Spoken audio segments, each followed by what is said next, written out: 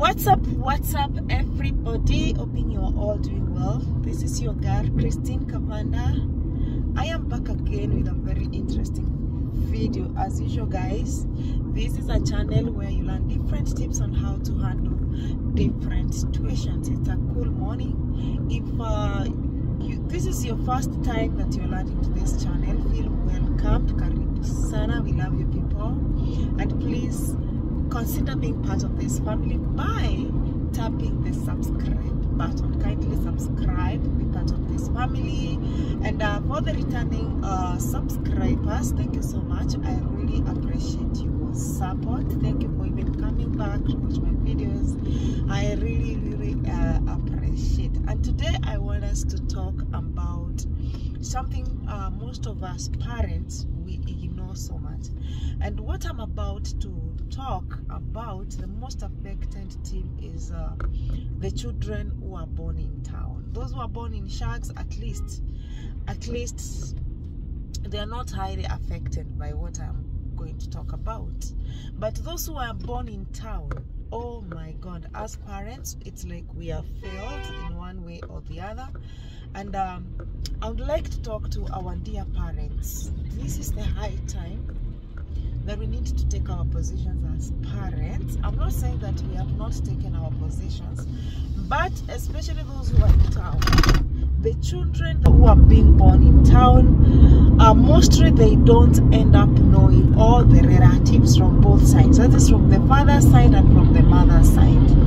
And when I talk from the father's side, I talk of even each and every child.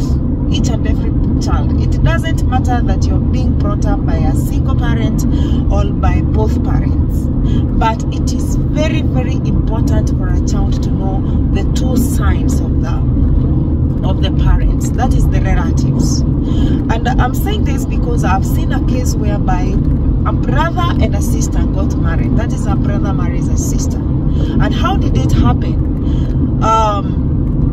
The father gets a child outside, that is the sister, the girl, and when he gets married on the other side, he also gets a son. And then what happens, because these two people don't know each other, it came a point whereby they came to know each other, and they became friends. They started a relationship until the relationship grew and the girl became pregnant. And when the girl became pregnant, and now it is the time to introduce my fiancé, that I want to get married, that is the time they came to realize that they are a brother and a sister. And you can imagine where the relationship has reached. They have become friends. They have been friends for the long time, and they have even gone to an extent of getting pregnant, and now they're expecting a kid. And now you start telling them, you know what, you guys, you cannot get married because you're a sister and a brother. You can imagine the kind of inconveniences that you cause to these kids who are not aware before that they are a brother and a sister. So who is to be blamed here? Me, honestly, I'll say that the parents did not play their part well, because if you're a man and you're sure that maybe you have like children outside and you know them, it is very important to mention that to your family so that you avoid such kind of scenarios. Of course, it's a serious situation and there is nothing that can be done, because of course the child must come. I cannot tell them to kill the kids, because the child must come. The child must be brought up, and we must make sure that the child is not affected by that situation. And so to avoid all this situation, we don't need to beat around the bush. If you know you are a man and you have children outside, just speak it out. Let your kids know. Look, your cousins, just ask yourself, how many of your cousins have you introduced your children to?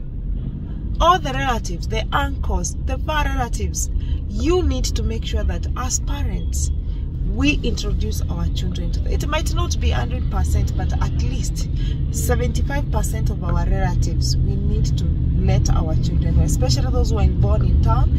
I'm also challenged because even my kids don't know, especially actually not even, it's from both sides, they know like 30% of my relatives. And you can imagine if now one time my daughter comes and tells me I want to get married, and the person that is introducing me to is either my cousin or even my first class cousin or even my far cousin. It's so embarrassing. And whose failure is this?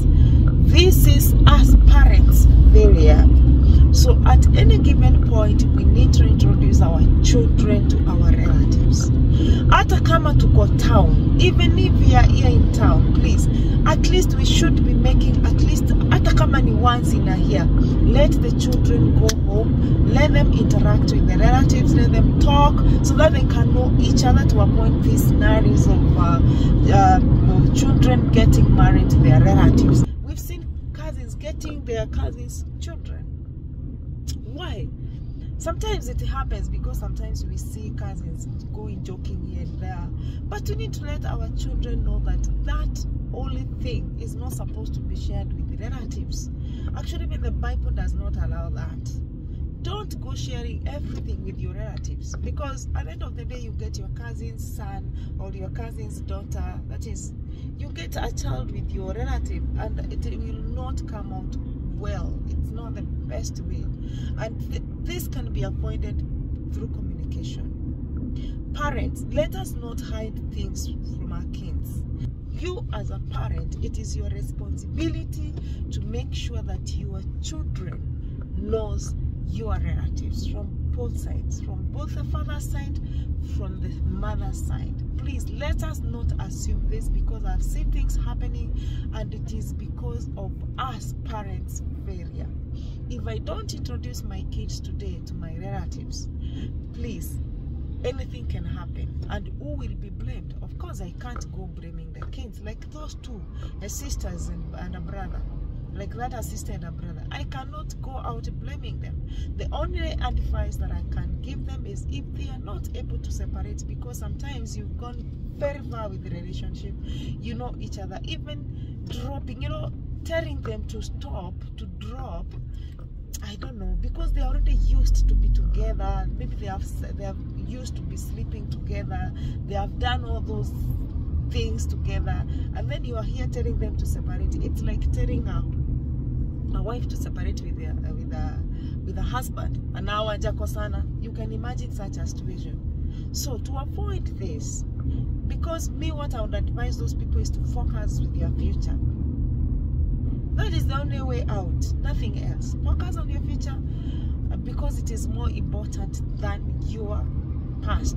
If we don't inform them the consequences of sleeping with cousins, the consequences of sleeping with brothers, because we've seen even brothers and sisters, you know, they do it as a joke. Wanafanya kama ile kamchezo kapaka na panya, you leave them in the house, then kidogo kidogo ndio how they are trying to do their funny things, and sometimes it might even make the lady to get pregnant. But if you don't tell them the consequences of sleeping with each other, like a brother and a sister, like sleeping with cousins, you know, they might do it as a joke, but at the end of the day upate somebody amepata mtoto wa the cousin. But all this can be avoided through communication, through information that you guys give them, or the information that we give them. So as parents, let us not be ashamed. Be as open as you can. You know, outachapwa. If I tell my daughter today, if you sleep with your cousin, it is an abomination.